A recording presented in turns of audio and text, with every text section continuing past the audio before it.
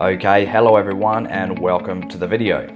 In this one we're going to be showing you how to enter a purchase when there is not GST on the full amount. So we're going to go through two common examples when this will arise. One will be a spend money transaction for a receipt for when you go to the supermarket and you buy some food for your business. It might be some catering expense for a function. And then when you go to do the bookkeeping, you notice that there's not GST on every single item, so it won't be the full 10% across all of your purchases. So how do you enter that into Xero? The second example is for a bill we're going to enter for an insurance policy. Most insurance policies will have a stamp duty component to it, and stamp duty does not attract GST. So with most insurance policies, there will not be GST across the full amount, so you need to split that out again. So our first example here is a shopping receipt at the supermarket Coles. And we can see here the total for 10 items is $36.80. But if we pull out our calculator, if there was GST on the full amount, it would be $3.34 GST. But we can see there's only $2.09 GST. And then if we look a little bit closer, we can see down here, it's got the percentage sign for taxable items. So we can see this has tax, this has tax, this has tax, this doesn't have tax. There's no tax on the tea bags. So rather than split it out into each individual line, we're just going to put it into two lines. One line for the GST, one line for the non-GST, providing that it's all catering expense, which it is in this example. So let's go over to Xero. We're in the dashboard, we're going to click reconcile. And we can see here $36.80 for Coles on the 6th of May. Here it is, 6th of May. So when we go to reconcile it, we type in Coles. There's no contact, so we're going to create a new contact. It's catering expense, so we click that. Now, if we were to reconcile this, this would reconcile it with GST on the full purchase for this amount, $33.34.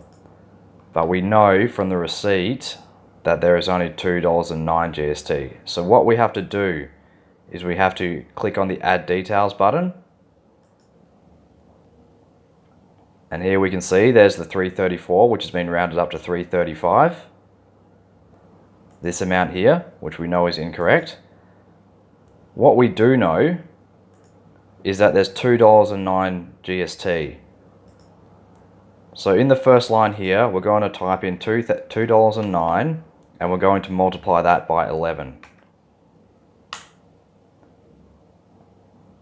So the GST component is $22.99 and you can see down here $2.09. But that only brings us to $22.99 in the full receipts for $36.80. The balance of which is the GST free component. So we're going to put in the balance, which is the leftover part of $36.80. And you can type your numbers directly into the unit price and use it as a calculator. Minus this amount here, $22.99. Tab, 413 for catering, it's the same account. But we need to change this to GST Free Expenses. And now we can see that the total is $36.80, and the GST is $2.09. $2.09. So that is exactly what we want to see. And we're going to click Save Transaction. So we have the GST component and the GST Free component split out into two separate lines. The second example we're going to do is a bill for an insurance policy. So let's go to Business, Bills to Pay, and we're going to click on New Bill, and we'll just make up a name here for the insurance provider.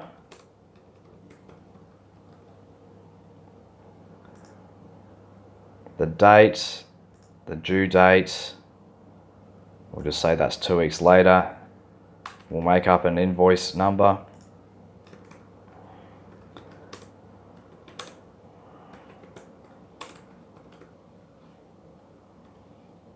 And we'll say that this is insurance for a company vehicle. Now I'll pull up the example invoice here. and we're looking at this column here, the this year column. So we can see the total premium is $553.73. So if we were to type that in,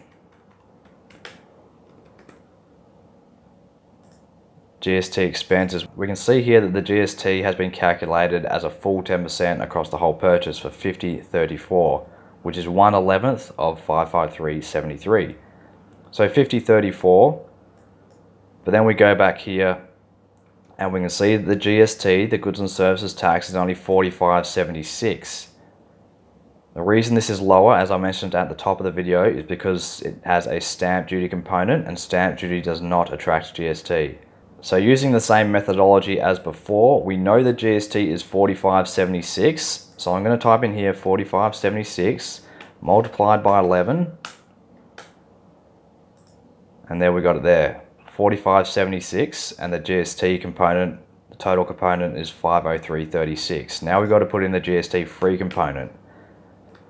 The invoice is for $553.73. So we need to put in the difference here. $553.73 minus $503.36, $50.37, and we're going to go GST free expenses.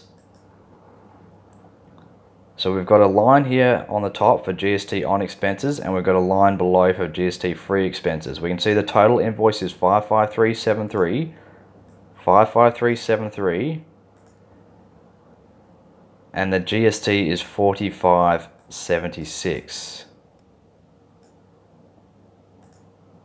$45.76. So we're satisfied for that, and we can click approve. So that's it, guys. It's pretty simple. It's just a matter of working out how much GST is on your invoice or your receipt, and as a general rule, you should always check this figure down the bottom here, the $45.76, against your invoice before you click approve. And if you're going to the supermarket or anywhere that you know that there's often items that will not attract GST, like your milk, groceries, things like that, always check the GST on the receipt against the GST that's been input into Xero. So that's it for the video. I hope you learned something here.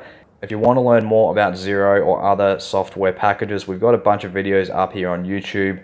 If you go over to our website, qtraining.net.au, you can book in a one-on-one session. We can do a live Zoom session where we can share screens and I can talk you through exactly what you need to learn. We'll also be rolling out some mini courses via our website that can be bought as well. That will provide a resource that you can keep on hand to get you through certain functionalities in Xero. So keep a lookout for that as well. Other than that, I hope you learned something, and we'll catch you in the next one.